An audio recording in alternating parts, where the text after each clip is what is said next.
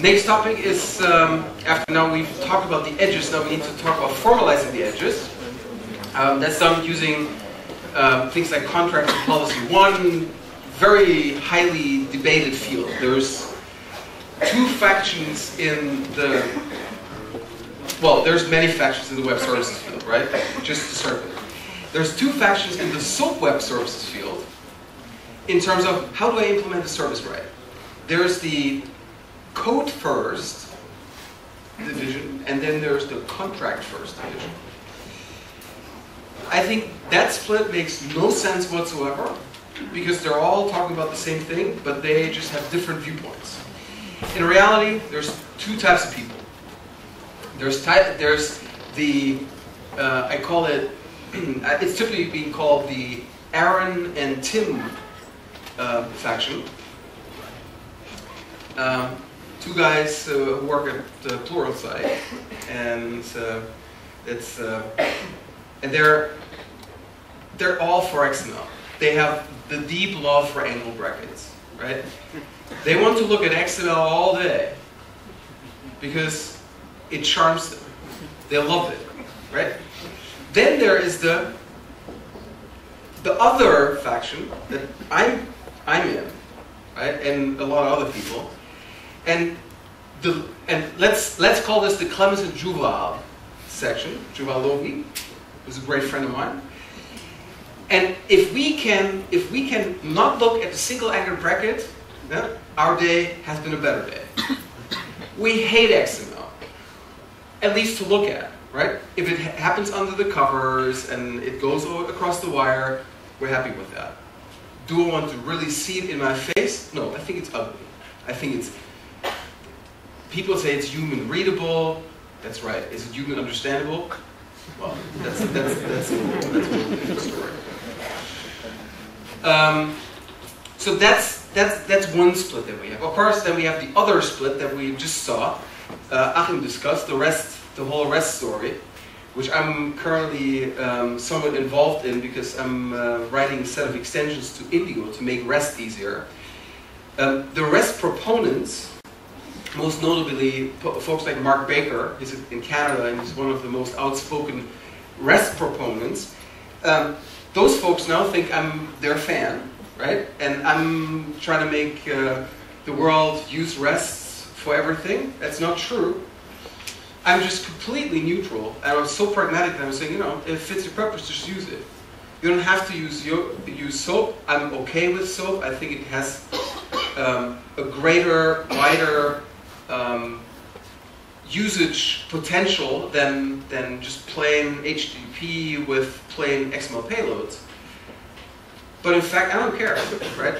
If a certain thing suits your specific purpose, go use it. I'm absolutely non-dogmatic. It turns out that while we're talking about the Microsoft stuff, that the Indigo team, that's the next wave of, or sorry, Windows Communication Foundation, right? The Windows Communication Foundation, shorthand Indigo,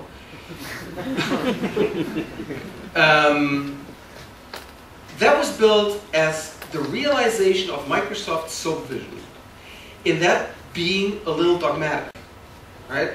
By now, people like Steve Swartz, who's one of the most undogmatic architects I know, along with a bunch of other people, have caused change in Microsoft to open up Indigo in a way, and then to enlist dumb volunteers like me, and actually, you know, showing people how to do that.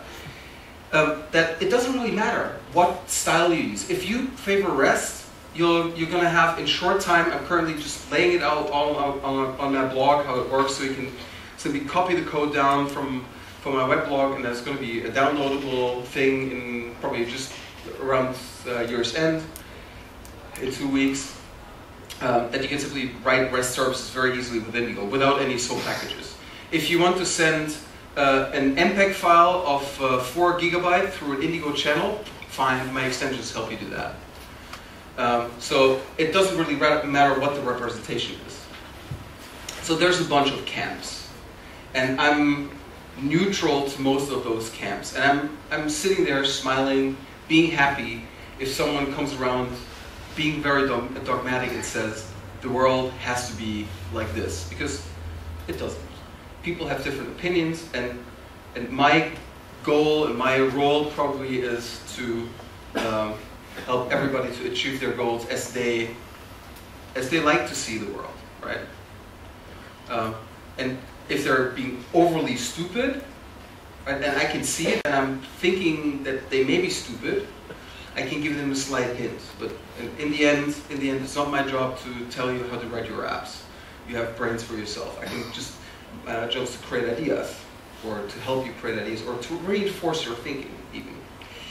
So, for all those different styles, we need to have a way to communicate. What are we going to do? How do we sit together and discuss what are we going to exchange in terms of data? How are we going to exchange it, and then how are we going to manifest that information so that we can exchange that, so we can drive applications, so we can build applications based on that. Contract and policy are the two things to do that. You will have heard about WSDL, WSDL. I've mentioned it a few times. It's a web service description language, and it's one of those tools. And if you have used COM or ActiveX at any time in the past or now, you will be very familiar with the concept of interfaces, which is a very similar thing. Let's talk about contracts in a little more abstract way first, and then we're going to get back to those things. So the idea of contracts is that we enable loose coupling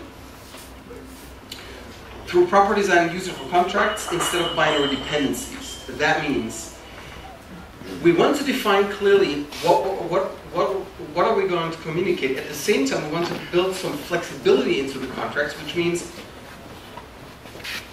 that the contract allows for future change. You build the changeability into your contract, into the negotiation about which data you're going to exchange. Software should never express the absolute wisdom, right? It should never express the absolute truth.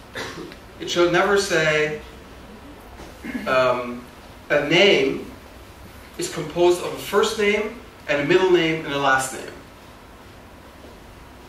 It should never make the first name and the middle name mandatory fields.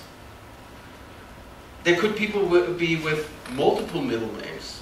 There could be people with just one name, and they don't have a last name. They don't have a first name, right? There's absolute truth coded into software. It should be flexible. It should be okay with either one. You have to put a little thinking into it. And you should never think that the data you're collecting is complete. And you always have to prepare the software to allow yourself to be a little wiser than you are today when you wake up tomorrow, right? And it would be stupid not to allow yourself to do that. So, contract shall allow everybody involved to become a little bit wiser when you wake up tomorrow. We need to enable robustness by agreeing on operational standards and express those standards in some way and exchange those operational behaviors in some way. Probably operational behaviors that are so subtle that they just control infrastructure functionality. A special way how transactions work. These are things which are hardly interesting to anybody around the table, but they're interesting to the infrastructures that drive them.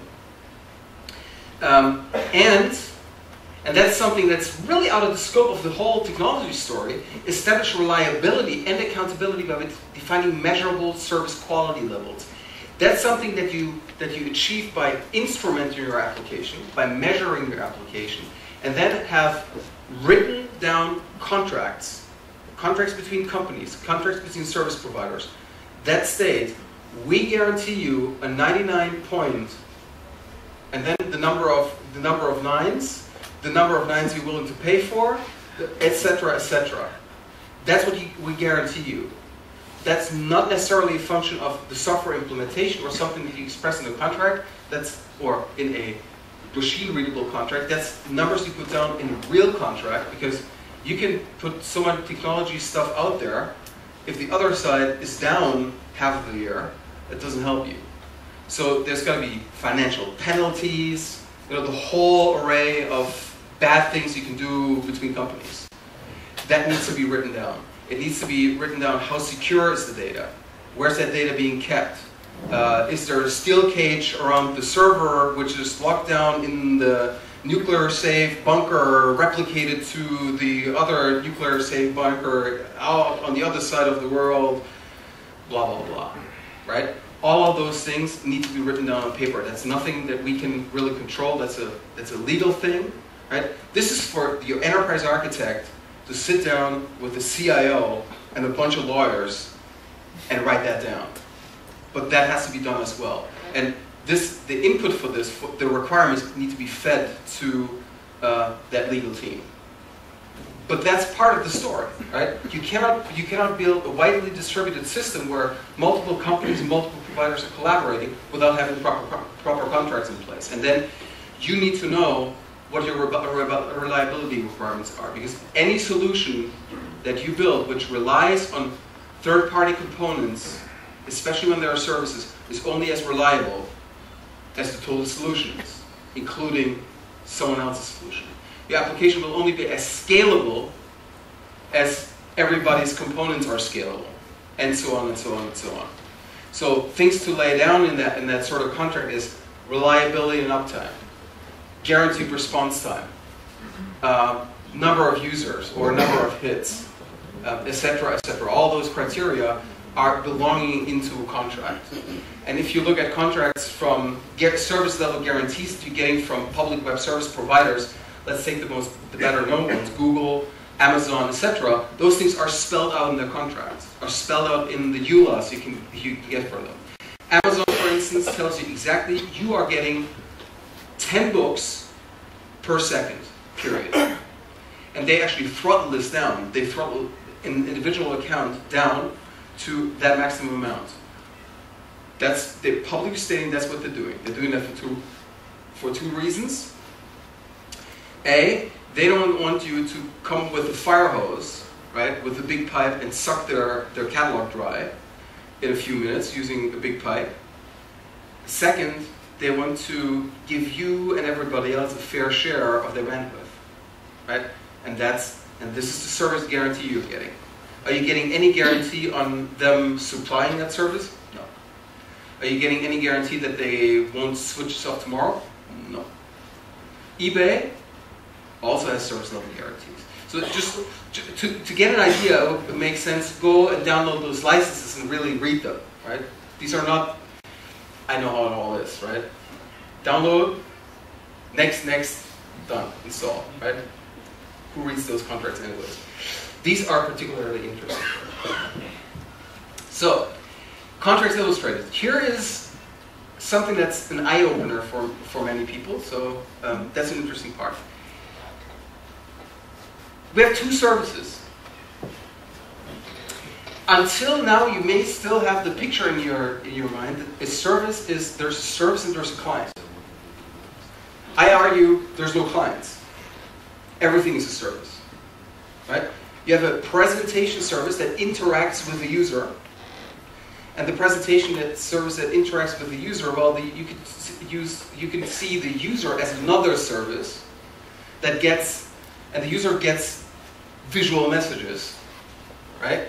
And acts on those visual messages by entering data, which then again is transformed into messages. Take it to the extreme. But everything is a service.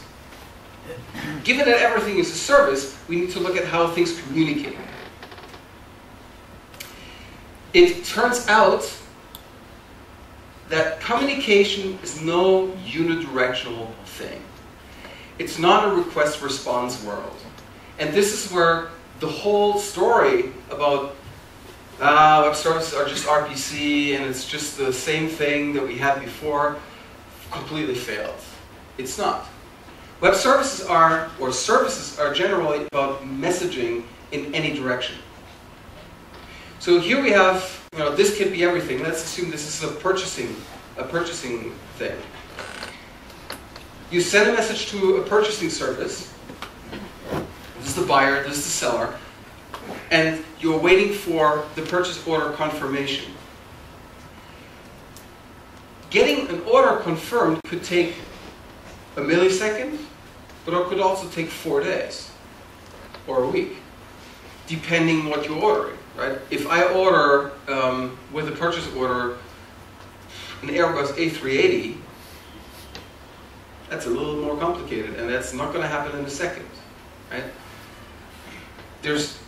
I would probably not use, not yet, use electronic document exchange for ordering the Airbus A380, right? Probably for ordering a car, really, if I'm a large company and I have a contract with a mobility provider, how they call it now, I would probably order cars using a method like this, and then it still takes time. This is not strictly a request and response thing. I send a one-way message into a provider, and I say, I have negotiated ahead of time. Once you have an answer for me, call me here. Send me the message back to a well-known endpoint. And so the communication goes on and on and on, and one session, if you will, could very well take years to complete, months to complete, weeks to complete, or milliseconds to complete. It all depends. But contract is a dual thing. A contract consists of two parties communicating, which may be where the special case is that there's a master and a slave, if you will, and the master and the slave may only talk if its master raises his voice. That's strictly request-response. I ask you, you only talk when I ask you. That's a very specialized case, which we see currently as the common case, right? Everything is request-response. But the more generalized case, the case that is actually more common in greater and bigger architectures, or should be more common in greater architectures, is a very flexible communication between all sorts of services with dual contracts, with double-side contracts, because it makes more sense. Let me just show you a document that I had open that I closed because I had to boot.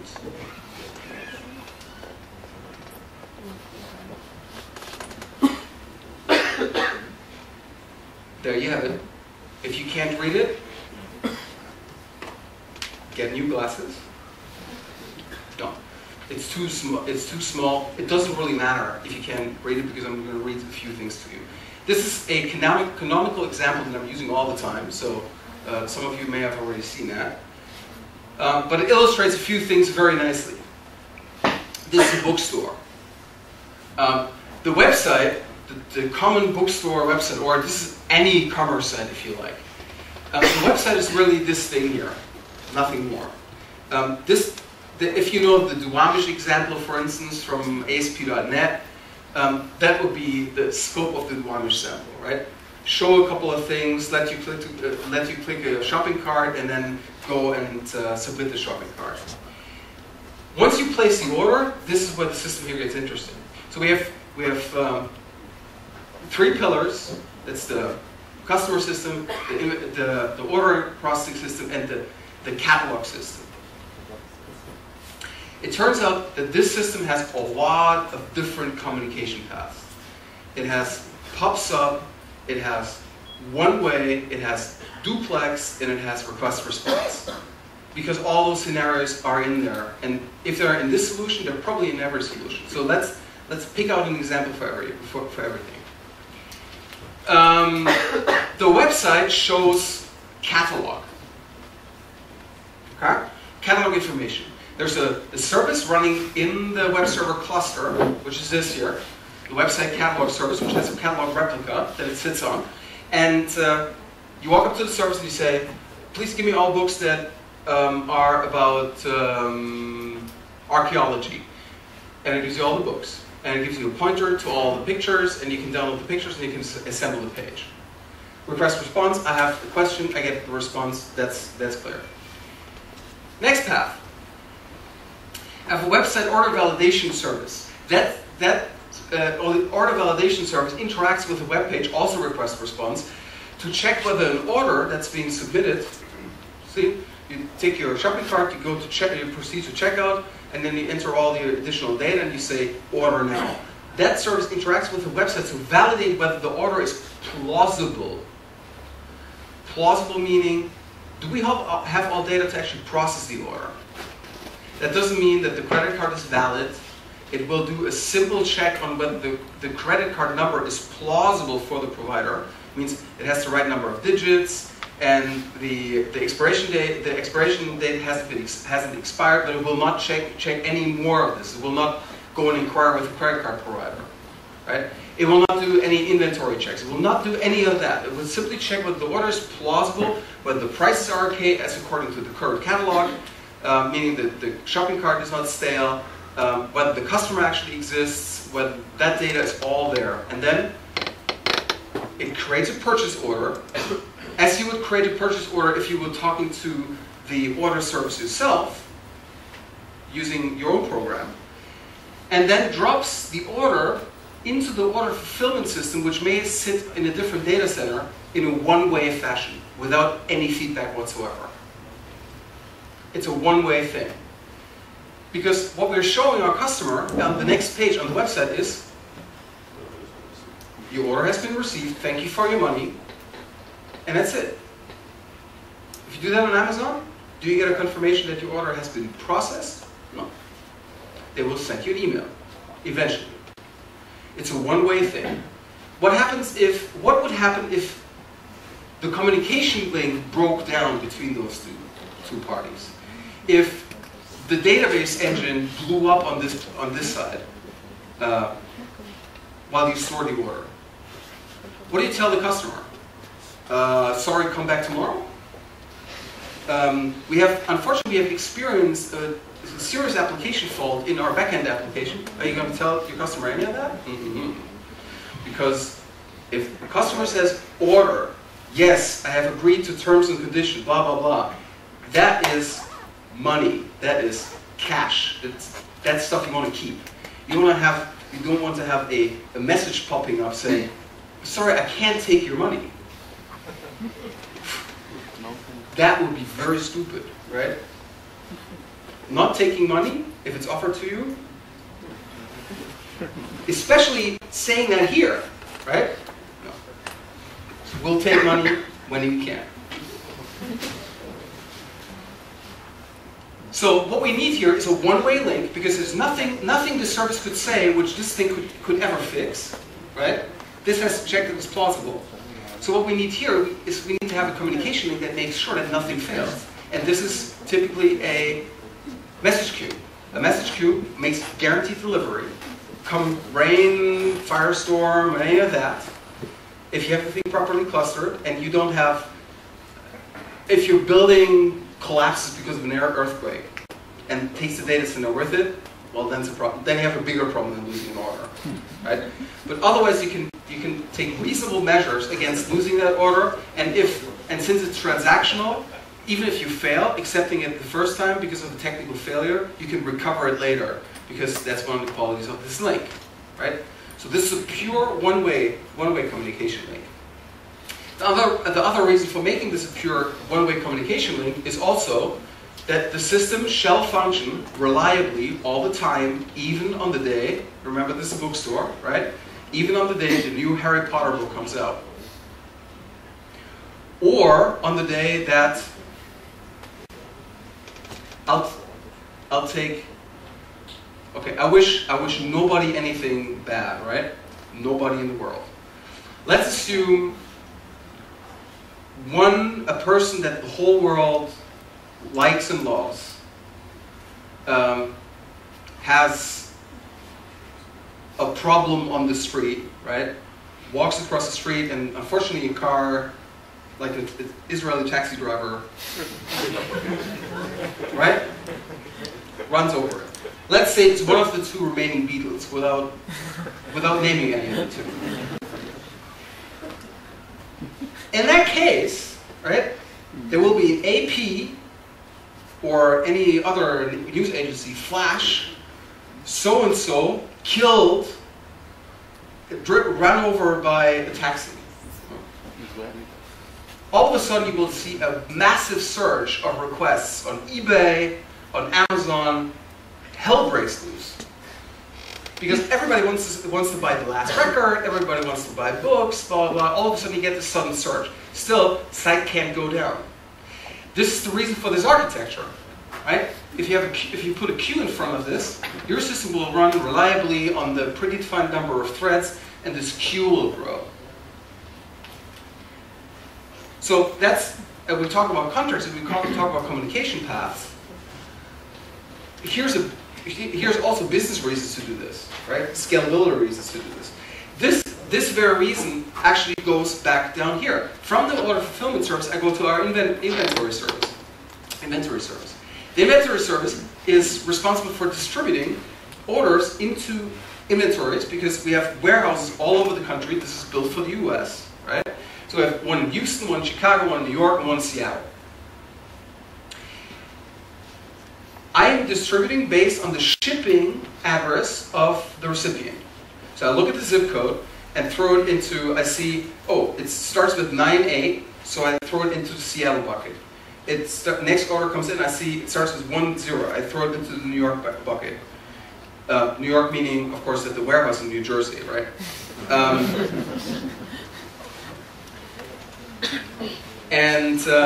So I throw it into the bucket, and then I do this one way, because the warehouses also have stress, right?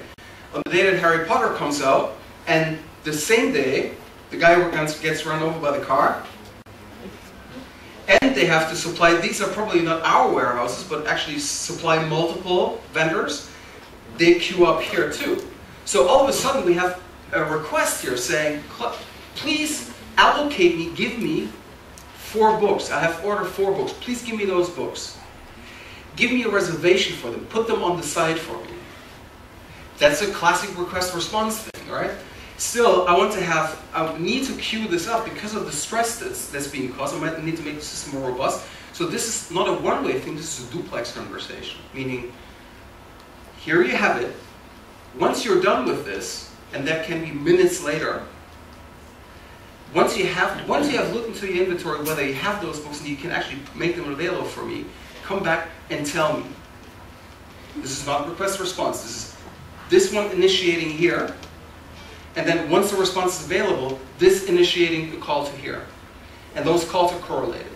So we have request response, which is immediate, short time window. We have one way, which is probably very long time window, probably very short time window. And we have duplex conversations, which is a conversation between services for a longer time frame than what can be served in request response. And then we actually have a PubSub thing here too. We have a master catalog. This is where all the editors sit and edit the reviews on the books. They edit the summaries on the books. They add pictures, and this is the master catalog that then gets replicated out to the websites. And the master catalog also serves to manage the inventory base levels, if you will. So the editors here, they decide which books are being carried by the vendor. And they also decide, they make an assessment how successful that book's going to be before it hits the market. To do so, they also use metrics like pre-orders, so before that book has been coming in. So they can level out the inventory as they can, when they can finally order the book. And all that is being fed into the inventory services by the ways of PubSub. That arrow is unfortunately missing here. Any of these inventory services makes a subscription at the catalog service. It says whenever you have any changes, additions, changes in the required inventory levels, etc., please tell us. So whenever anything changes in here, all the subscribers are being notified about any change that happens in the catalog. There we have a PubSub connection. All of these things need to be expressed in contract. Contract is always a dual thing. The one-sided thing is just a special case of it. And so I would ask you to look at it that way.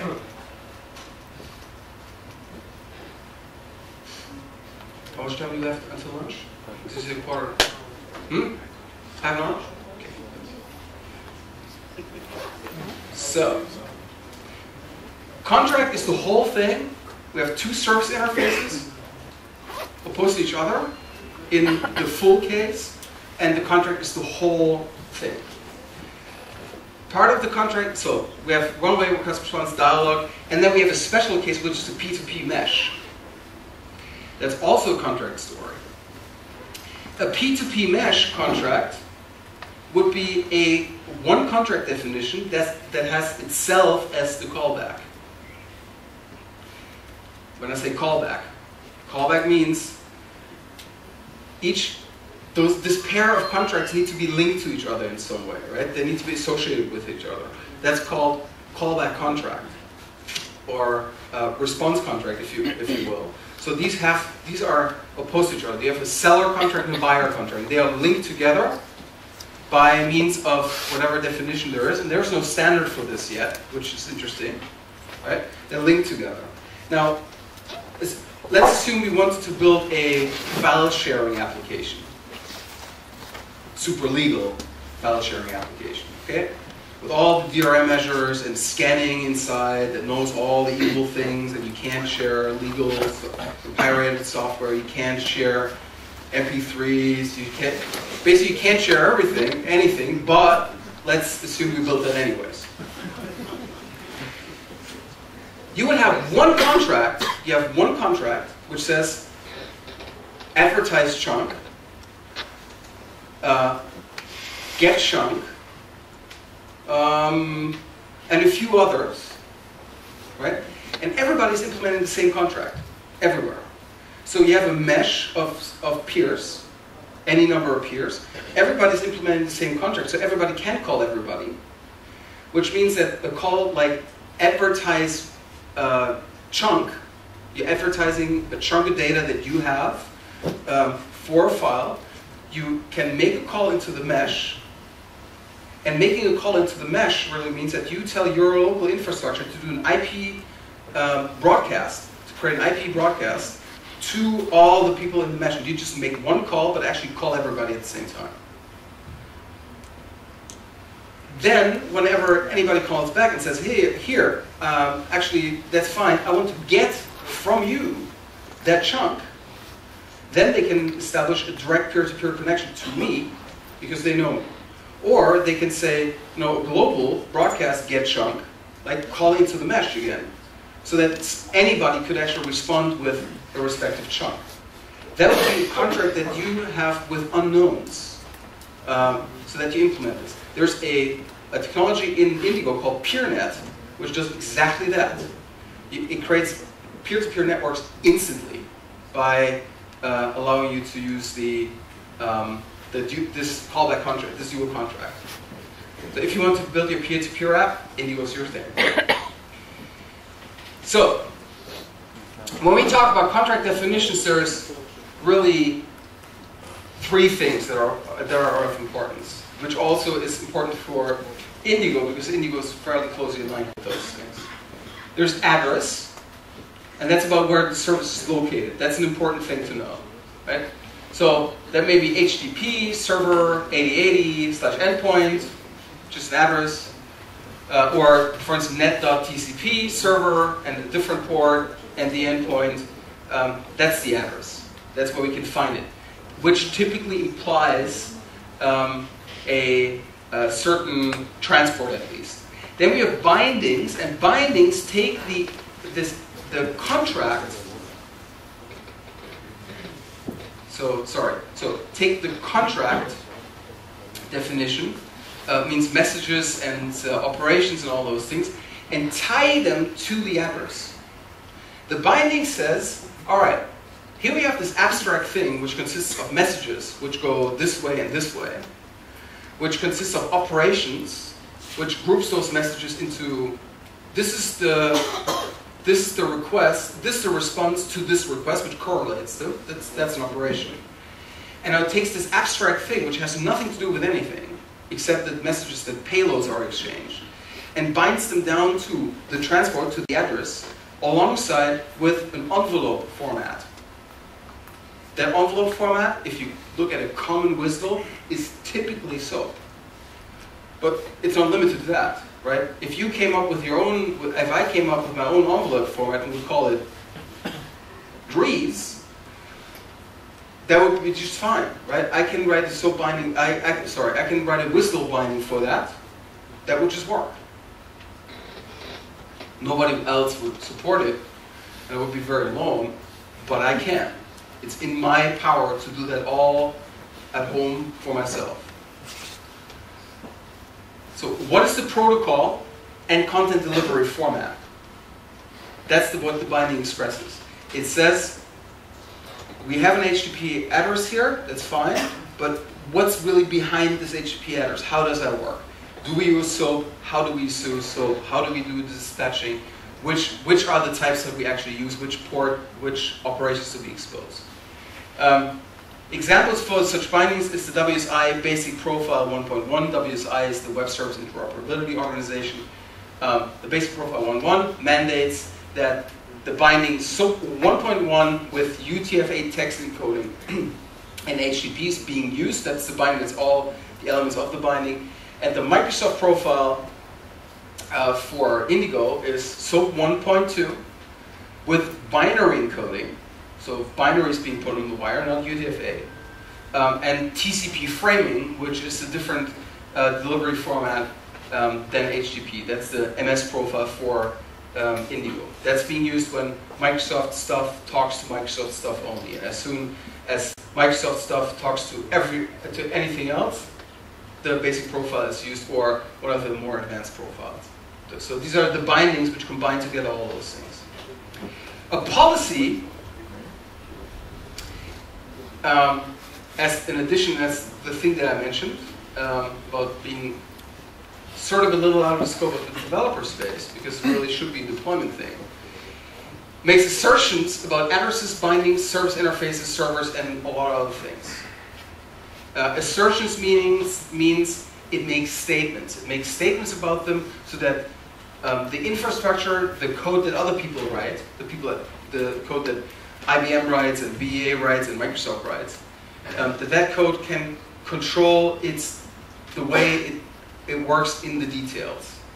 For instance, the policy defines what the exact text encoding may be. The policy defines what your authentication mechanism ought to be and how it exactly works. The policy defines what your maximum message size is. The policy defines what your throttling behavior is, meaning how many concurrent calls can your service handle. The policy defines locally how many threads are you making available for your application to service incoming calls, etc., etc., etc. All these are mostly operational concerns that application developers, of course, need to be aware of, but ultimately they're beyond their control. Many of those things are beyond their control. So policy sets are attached, associated in some way with contracts, but they are ultimately a little bit of a different thing. Right? We're going to hear about policies a little more when I talk about security, and I think I have one or more slides about policy in this one as well. So here's actually the picture about it. Design time contract, I'll send a PO and you'll send a confirmation. That's clearly just the message and the contract. We deploy those services, the buyer and the seller. And now the organization A says their policy is when we talk to outsiders, we support X509 certificates or Kerberos session tickets for authentication.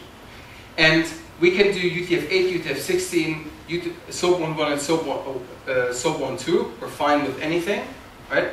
For this particular communication channel, so what would you like? And the other organization is being asked, and then it comes out that the runtime contract turns out to be that we use for this particular link, we use X509 certificates for authentication, we use UTF-8 with SOAP 1.2. So you have capabilities that you can expose, you can compare those capabilities, you can make it compatible, and then start communicating. This, for the time being, is more or less a manual process, so you have to know about those capabilities and you need to make them compatible. At least in the times of WSDL. In the times of Indigo, I expect that to be a lot better, to become a lot better. There's actually a lot of opportunity there in that space. Meaning Microsoft is not going to deliver all the tools that you would like to have. See, gaps in the product are called third-party opportunities.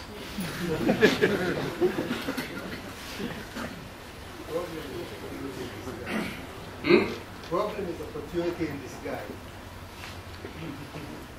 See, that's the talent of business people, to actually see them, seize them, capitalize on them, and there's actually, if you would start a company based only on gaps in the Microsoft development platform, and say, all right, this is bad, this particular thing is bad, I'm going to write a tool for it, and I'm going to create a Visual Studio plugin, and I'm going to sell that Visual Studio plugin for $100. And you focus on plugging holes, and you go with the assumption that Microsoft is going to plug that hole in 18 months, right? I think you can make plenty of money out of that business. And you can't be mad at Microsoft plugging the holes, right? That must be understood. So with the next Visual Studio Orcas beta, your job is to already anticipate what is going to suck about Orcas, right? So that you can start plugging the holes until Orcas releases, that's the next version of Visual Studio, so that all the wimpy holes that you're currently plugging, which will be fixed, your products go away, but you will have a new set of plugs for the shortcomings of the next release, because there's always some things. And it's typically niche solutions, where Microsoft comes to you and says, yeah, but you have a very special case. Right? That's a very non-standard thing that you're doing there, all those things, right? So, in the web services contract world, there is a place in the whole architecture where all the contract stuff goes, and that's in the metadata block of this entire web service architecture diagram, which has been shown to you for the last bazillion of years. There's WSDL, a much hated and much loved by others specification. For me, it's just a tool. For others, it's the world. WS policy, that's the thing I just talked about. And then policy attachment, which says how can I actually attach policy things to WSDL, and then WS policy assertions. That's actually some beef for policy, because policy is just, you'll see, it's a very simple thing. And then WS metadata exchange, which is formalizing the way how to acquire WSDL. Given an ASP.NET web service, how do you get the WSDL? Say it out loud. I know you know it, so say it out loud. Question mark WSDL, exactly. Welcome to the service, say blah, blah, blah, as an X, question mark WSDL. Which standard defines that? None. Yeah, but the particular thing that you get WSDL out of this, right? Nothing defines that.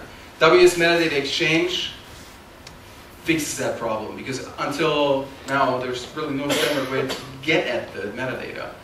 WS metadata exchange does that. That's a standard that's that has been written by IBM and Microsoft, and it should have been submitted to some standard organization by now. I saw an email that all the WS standards have now been submitted, but I don't know where that went. So, this is SOAP envelope. SOAP header, SOAP body. SOAP policy mostly affects the headers. Schema and WS mostly affect the message content, the message body. I will illustrate that using a small analogy. Does anybody have a pen? Do you have a pen? Right. Good. I'm going to write a little letter.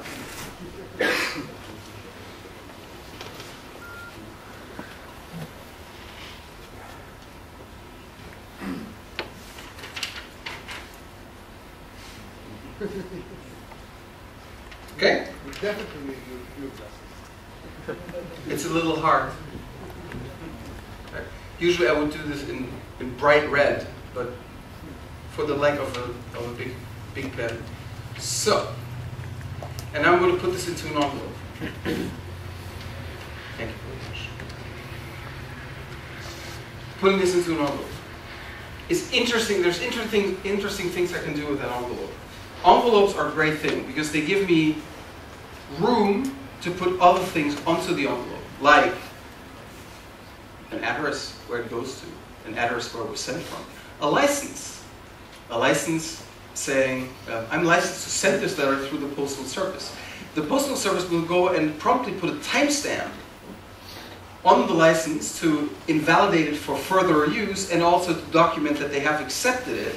I can go into the post office and ask for additional quality of service by ways of an airmail sticker, or, for instance, for reliable messaging by ways of certified mail with return receipts, right?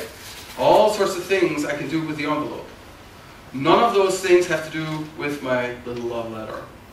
None of them have. It's all infrastructure pieces which make the Postal Service go. It's all additional metadata around my payload. All of that is here. The SOAP envelope is the direct correspondent to that physical mail letter. The header section is the outside of the letter. The body is the inside, the content of the letter. It's a payload. There is application level headers, which only the application understands, and that also exists in the world of physical mail. When I'm sending email to, or sending a postal mail to, let's say, Elias at Microsoft in Israel, I'm going to write, Microsoft Israel, and then Elias, attention Elias, and then address, etc. The attention line is of no interest for the Postal Service at all. It doesn't matter to them. That's a purely application level header. It's an application level thing. It's only of local interest because the local dispatching from the company level to the employee level is done locally. The Postal Service has nothing to do with that. It's just an optimization thing, right? So that I don't have to look into the message to actually see where the internal destination is. It's an easier way for me to route. It scales better. So the permissible use of application headers in the SOAP arena is sort of like in that analogy, right? Stuff that you would write on an envelope to improve routing is perfectly okay. Stuff that you would take out, that you would extract from your data, which you can make public in a header to improve routing, is a good thing. So if the data is encrypted, right, any intermediary will likely not be able to crack the message, and they shouldn't be. However, you can expose 2 or 3 data items out of your encrypted data, which are purely technical, and which allow you to actually dispatch the message based on that data into your internal infrastructure. But still, that is application level, an application level header is application level addressing information exposed into the headers. Otherwise, the analogy stands. So, policy affects mostly, except for those application level headers, which are special, affects the header section and is defined in the header section. The application level headers would grow out of the WSDL file. This is the way this is why it makes sense to define headers from here as well. All other use of headers all depends on the policy, and policy may change. See, I don't have to rewrite my letter or do anything if I send the mail either from here or from the United States or from Germany. However, the way I need to format that letter to be the standards compliant with the local habits of the Postal Service may slightly differ. Because in that case, the policy of the country of origin matters. But there's an internationally accepted policy defined by the International Postal Union. And the International Postal Union, the post offices come together and define a common policy so they can all operate on the same standards. That's the same thing that we experience with WSI, the Web Service Interoperability Organization, which is the equivalent of the International Postal Union for that, or the International Telephony Union for the same effect. So that's the role of policy and schema and WSDL in that case. So the contract, how the contract is mapped to specifications, we have XML schema. Schema cares about data types.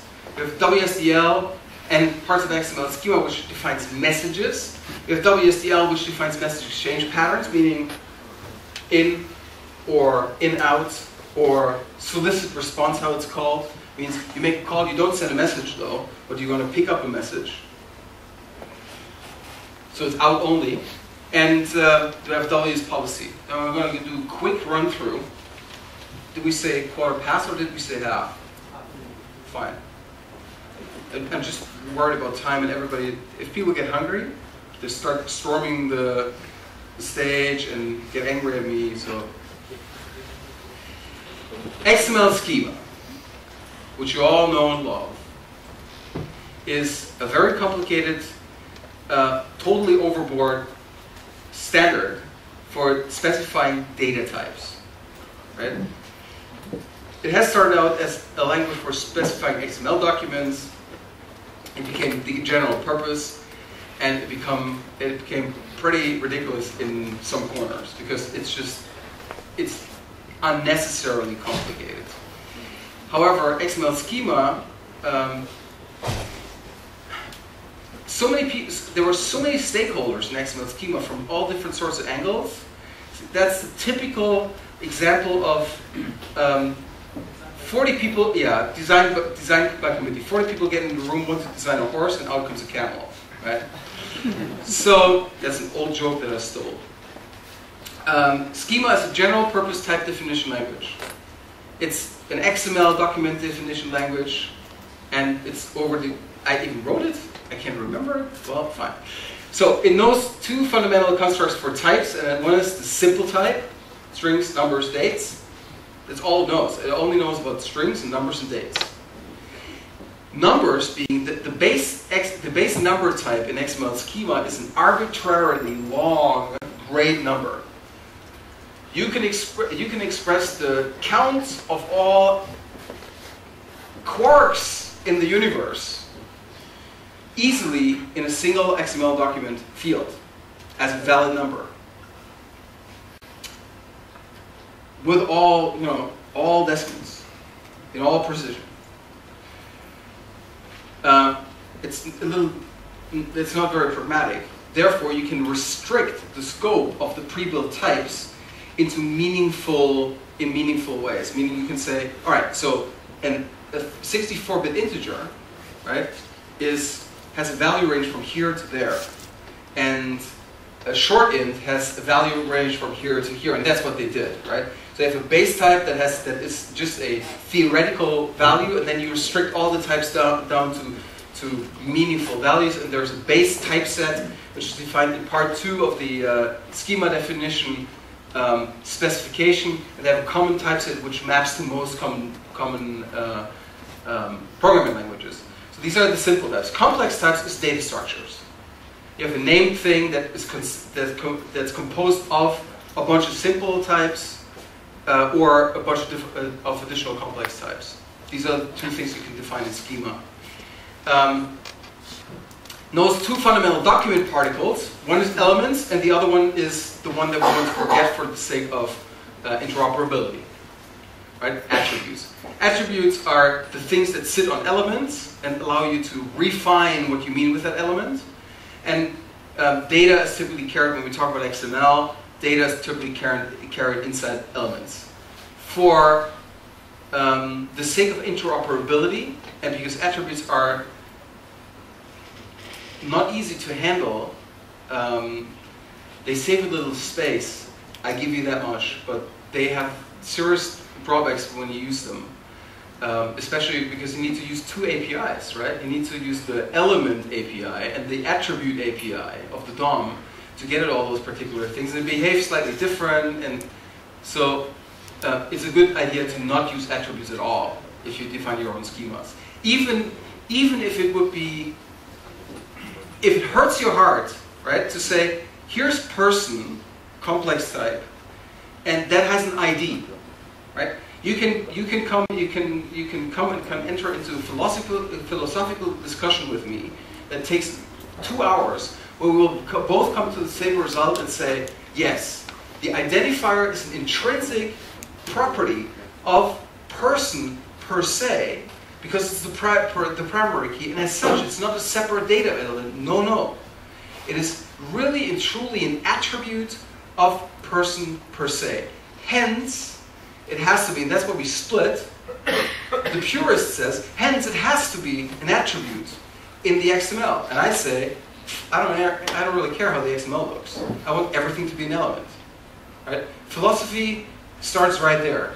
It stops right there. As soon as it is about the way XML looks, as people start to get aesthetic about the looks of XML, I tune out. Because it's pointless, right? If your morning breakfast entertainment, right, is to download the network dumps of last night and read them, right? If you feel joy in reading XML dumps that go across the network, in that case, I may suggest a lot of measures, but not necessarily mocking up your XML to make your life happier. There's built-in types, primitive data types that you have that I talked about: in, string, float, double. All those types are defined, and then you can define your user-defined types in Schema as well. Here's 2 examples. Here's a probability type defined. It's a restriction of the type double, and it has a min-inclusive value of 0. It has a max-inclusive value of 100. And the closer you get to the value of 100, the better you can use it to power the improbability graph. You don't read enough. Or you don't remember enough. Hitchhiker's Guide to the Galaxy, first book. Go read it again. Or if you haven't, go buy it. It's greatly entertaining. Even in older age. Complex type purchase order has elements and, in fact, an embedded complex type that is a sequence for the item. So this element here is actually of this inline type, which is a sequence of actually another complex type. So that's a pretty complicated way of defining a complex type. This is the same thing as if you were defining public class purchase order with an embedded class items with an embedded class item, right? You have a collection class and you nest this all together. That's exactly the same thing. The reason why I'm explaining schema, because it should be well known to most, and if it's not, go buy Hitchhiker's Guide to the Galaxy and read that instead. The interesting part is evolving schema. I'm going to show you tomorrow a bunch of techniques to make evolving schema easy in your programming language of choice, which I mandate to be C#. And that's because I'm too stupid for VB, right? So I can only remember about 4 keywords and curly braces, and that's why I can't do VB. We want to allow messages and documents to evolve over time, to become more complicated, to become richer. So I don't want to redefine schemas all the time. I've been of the hardliner, calm guy opinion that once you change anything, change the namespace, make the thing different. And then wise people from the XML community convinced me that that's not the thing to do. As long as you can make compatible changes means you add optional data.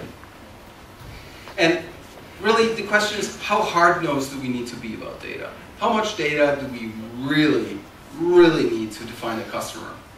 How much data do we really need for giving out a credit? For giving out a credit, we need to have a lot of information.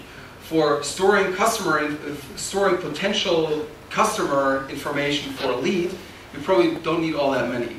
If you catch any of your sales representative filling in blanks for a mandatory field because they just don't know, then it's probably not a mandatory field. Because if they don't have the information, you can't mandate it. So you need to make those things evolvable, you need to be a little relaxed, and you basically just need, every once now and then, if you think about schemas, if you think about interoperability, take an hour at the beach, right? Relax, and go back, and don't be so hard-nosed about things, right? Be a little accepting of other people's lack of data availability. A special type of that sort of evolvability and relaxedness about data is versioning. Versioning means you're running version 1.1 of my app, or better said, of my proxy, because you took my whistle and you baked this into, let's say, a shrink-wrapped application that is selling out of the supermarket. Right? You're writing a personal text advisor software. Let's assume that. Of course, you built in the internet update super capability. It turns out the user is never using it. There you go, you're stuck with version 1.1. However, I want to continue upgrading my server. I want to have more services. So I need to make sure that the 1.1 thing keeps working, even though I'm already on version, I don't know, whatever. Because all of a sudden, with more connected systems, with this stuff going mainstream, we'll have a lot of clients, and we probably have clients we don't even know about. And we can't force upgrades, because as soon as you hit shrink-wrapped stuff, it's totally beyond your control. Once you're in the consumer space, you're completely sold on whatever version you put out there. And you're going to have to support it for years and years and years, otherwise you get badly sued. So you need to have forward and backward compatible evolution, and you don't want to maintain 400 different endpoints for any version that you ship. So preferably you have one version which works with everything. That's hard to do, but not impossible to do. There's incompatible evolution, so there may be things that you need to remove or add, and there's got to be a way to do this. And you should have schema versioning. So let's talk about the evolution features. It's rather simple. The simplest way to achieve evolvability is the so-called open content model. How that works is we have here an element called person.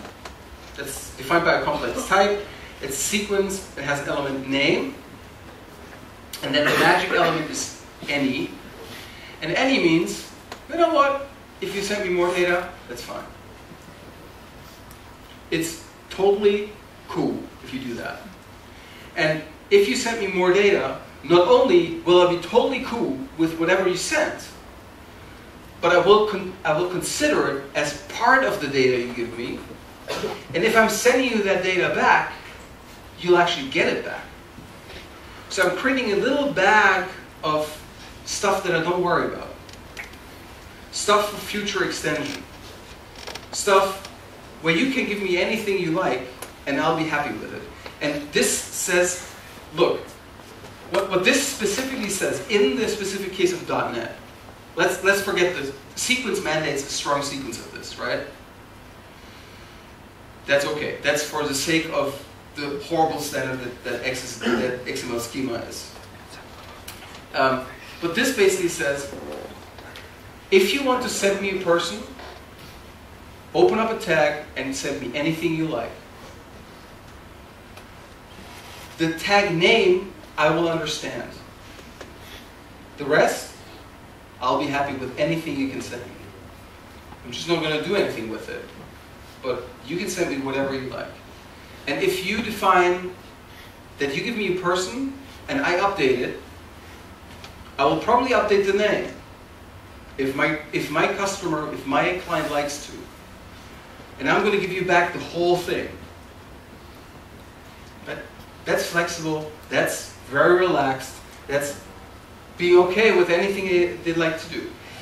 Evolution looks like this. You go, have the name, and then as you evolve it, you say, whoop, well, in the next version, I'm also going to recognize, of the big bag of things that you give me, I'm also going to recognize a city.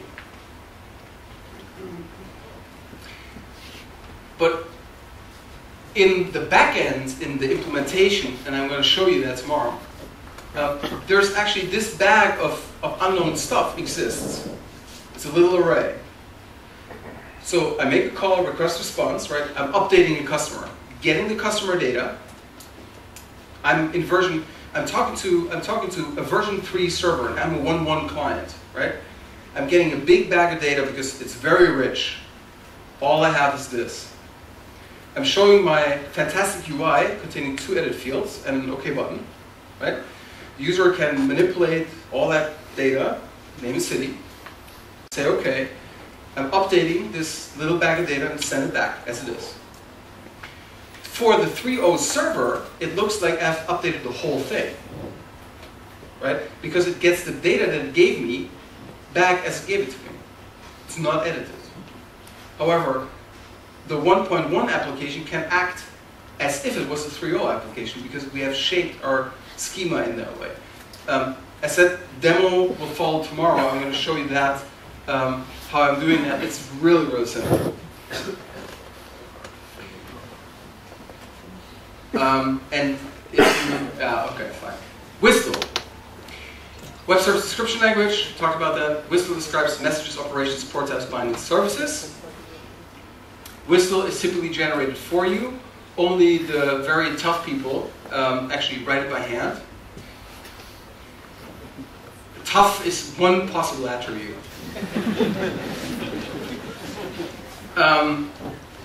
It contains types, messages, port types, and bindings and services.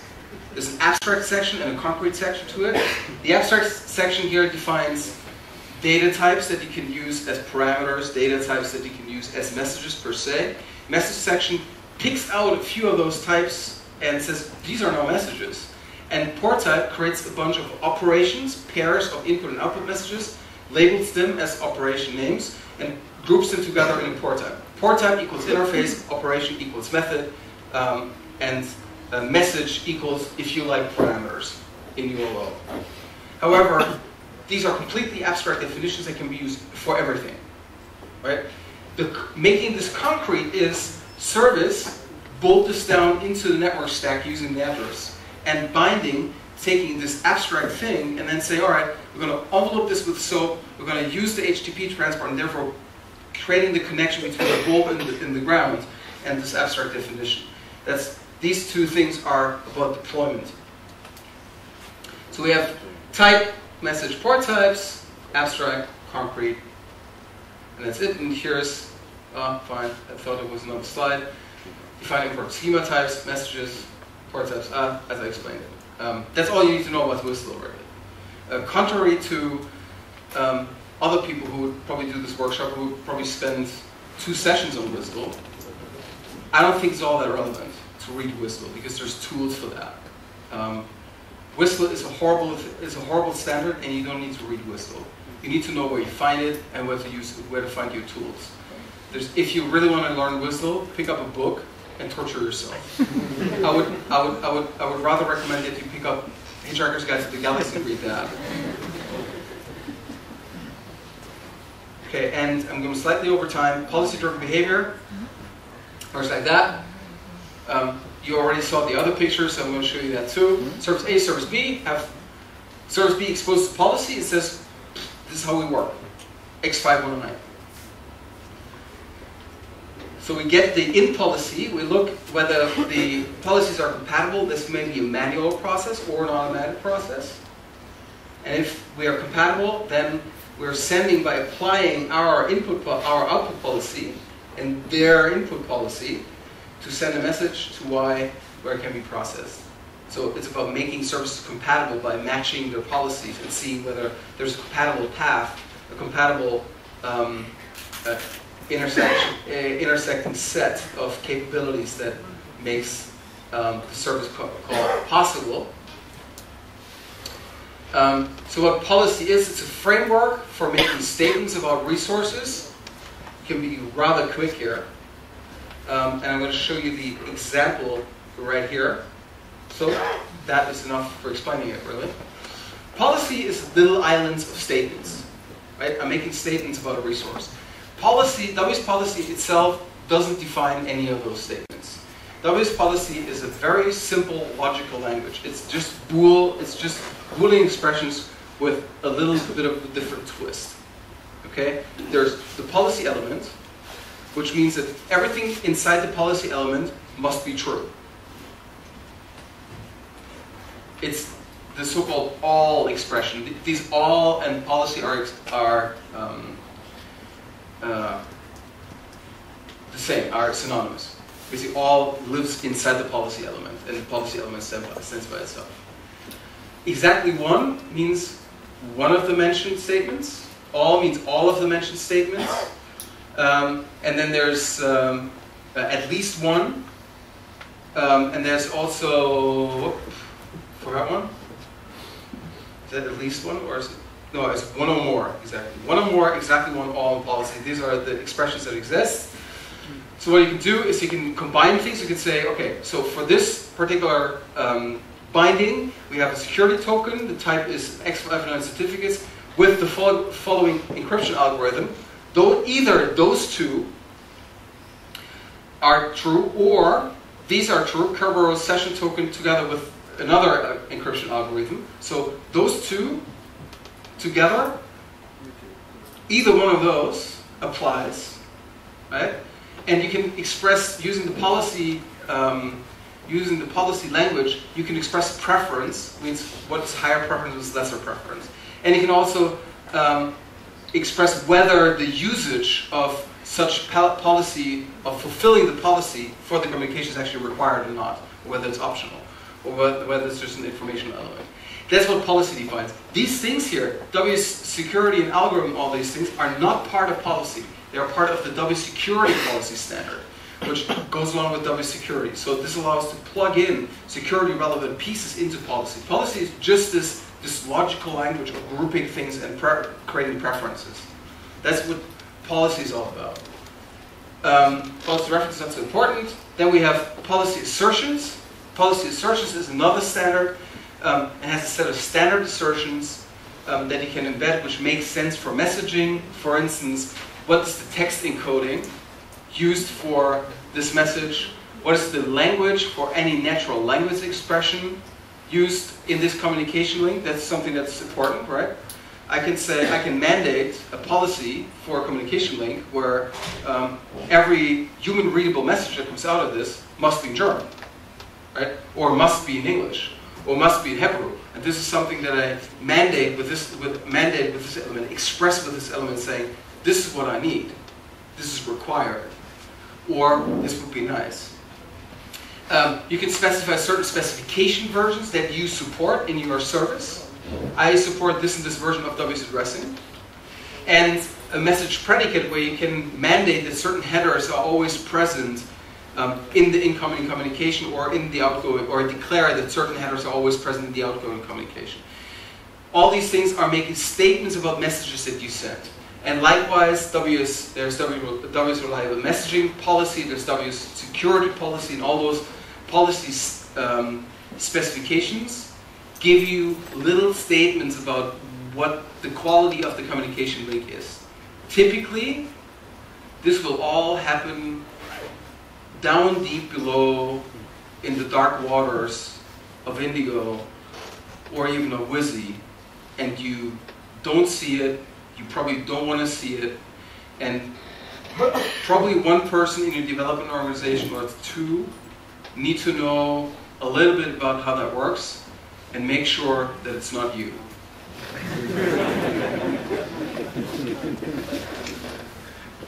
This is a fantastic, knowing all the details of that is a fantastic job to delegate. It is a horrible piece of work. It is no fun at all, and it's just horribly complex. It's a waste of brain cycles, right? So take the person who's not very social. Okay, policy attachment basically is just a bunch of rules how to take policy island and embed it into something else, especially into WSDL. That's so interesting. You'll see policy islands spread over WSDL, for instance, in Indigo all the time. But what the rules for that are, it's just there, and that's good enough. If you want to know the rules, go read W's policy attachment. But since you can't really change it anyways, right? There's no point to it. So policy can be applied to WSDL constructs. That's what policy attachment is for. And here you see an embedding, not so important. W's metadata exchange, as the last one, then I'm going to leave you to lunch, is an interoperability standard for defining how do I get metadata from a web service. W's metadata exchange basically defines one method, or two methods, that are supposed to be implemented by every web service as an alternate endpoint. The suggestion is that you have an endpoint address, your domain / application / my endpoint / that's your endpoint address, right? And then you say /MEX. MEX for message, metadata exchange, not for Mexico, for metadata exchange. And from there, you can simply make a GET request, and there you can get your WSDL. Right? It's a formalized way to get your WSDL instead of the question mark WSDL, which will continue to work at least in Indigo. So you have a standardized way to get at this stuff. And that's about it. Policies. Word on security, you're going to see a few slides that I have, which have a word on security. Policy is used to define security, right? Policies and configuration files define how your system is working. These are all configuration items. You should never forget when you're writing systems, when you think about those things, that these are config files which are deployed, which are typically sitting in the file system. And those need to be secure. These need to be as secure as your content files, especially because they contain the sensitive information that is very valuable for how to crack your system. So these need special attention. Even more so, administrators may be inclined, no, operators may be inclined to tinker around with them. So the config files need probably higher protection than any of the content files around, because they are very, very sensitive. Policies, config files, all those things. You should never forget that this is the hacker's way in, right? Attack your system at the weakest spot, and that's retrieving all those settings is of course a problem, right? It's a weak way. If you make that file writable for anyone, they can overwrite that file. Once they overwrite the file, they can come in through the door. So that's something that's important. We have our security expert, Michael Villas, has sort of went through all the decks and has looked at security relevant things. He also designed a brand new security deck that I hope I'll be able to actually do tomorrow. We'll see. I have to read it tonight over and over and over again. After I have already tried to learn all those things that Michael is telling me. And so he's always making us aware of things that are sometimes we don't think about. So technology mapping, lastly, is something I'm going to do tomorrow when I talk about ASP.NET Web Services and WSDI and Indigo, and therefore I'm done with this contract section.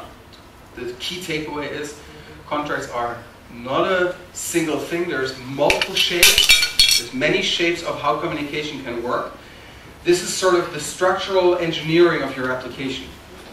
There you are an architect building the structural integrity of the house that you're building. That's all the communication paths and patterns. This is how you build your scalability, if you will, build your security also, how you build your robustness. And that's what you sit down in contract. That's what you sit down in contract also on duplex contracts. Thinking about how things can have conversations instead of master and slave relationships, etc. And contracts are important to do this. Again, contracts are not only WSDL, they're not only XML, they're also a greater thing about negotiating between partners. There's a legal aspect to it. WSDL and XML being the most popular. And one key takeaway, and that's something that I'm gonna stress tomorrow very strongly. That's the interoperability and evolution angle, where you want to define data types that are evolving over time. Doing that is not so very hard. So Achim will be next after lunch with autonomy, if I'm not mistaken. Okay, and until then we have lunch of how long? Okay, so the initial plan is until 2:30. And then, give or take,